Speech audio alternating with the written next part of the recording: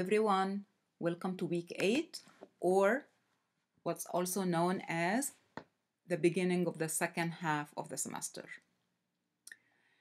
Before we get started, if any one of you knows any one of my colleagues in the composition program, and if you ask any of them, what's the word that Lillian or Dr. Mina uses the most? What's the word that she always says in reference to teaching, to learning, to everything?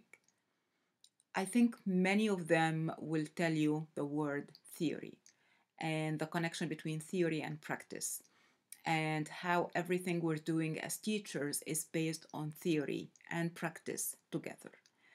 So the word theory is very important to me. But let me tell you something. Before I started my PhD studies, the word theory was hardly part of my lexicon.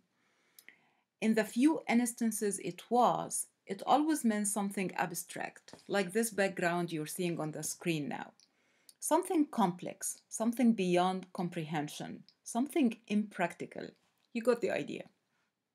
Fast forward to grad school days when I found myself immersed and often lost in the theory jungle. No, don't worry. I won't take you there now.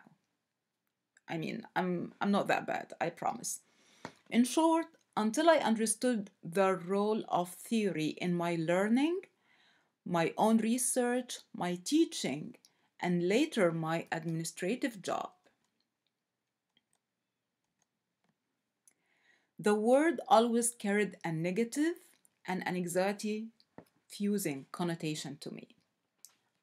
I can assume that it may have the same connotation to many of you, even though that you are more than halfway through your college career. Some of you graduated and are currently in grad school. Some of you graduated and have jobs. Some of you finished grad school.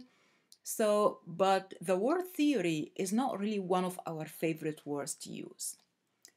Porter's chapter this week is my attempt to help you be in a similar position to where I am now.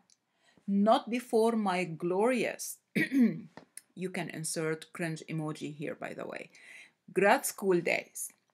Porter offers several definitions and conceptualizations of theory, distinguishes it from theorizing, and please don't stop the recording, okay? Describes its main characteristics, and more importantly, he explains why theories are important and useful for technical communication as a field and as a profession. Porter particularly focuses on rhetoric theory and its position in technical communication. Since week 1, we encountered the word rhetoric in our readings and work. We discussed purpose, audience, context, genre, medium, which are all pieces of the rhetoric puzzle.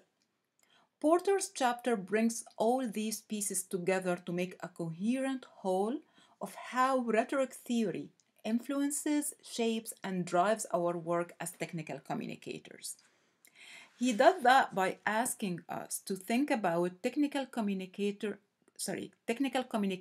as problem solving, a point we discussed at length earlier in the semester. When we approach any technical communication situation or job as a problem, we need to think of the audience, purpose, context, genre, and medium that together would help us solve that problem by creating effective documents using the appropriate genre, medium, and technology to address the audience's needs, achieve the intended purpose of that document. On page 127, 128, Porter defines theory. I'm not going to read that because you have the book and you can read it. But I'd like for you to read those definitions and think of which one is closest to your own understanding of the word.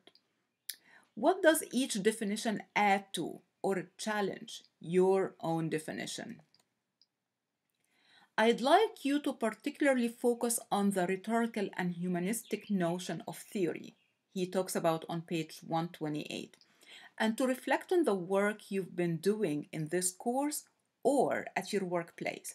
How does theory, specifically rhetoric theory, connect to and or interpret your work? As Porter moves to the characteristics of a theory, he knows that a theory challenges our common sense of concepts taken as natural or at face value on page 129.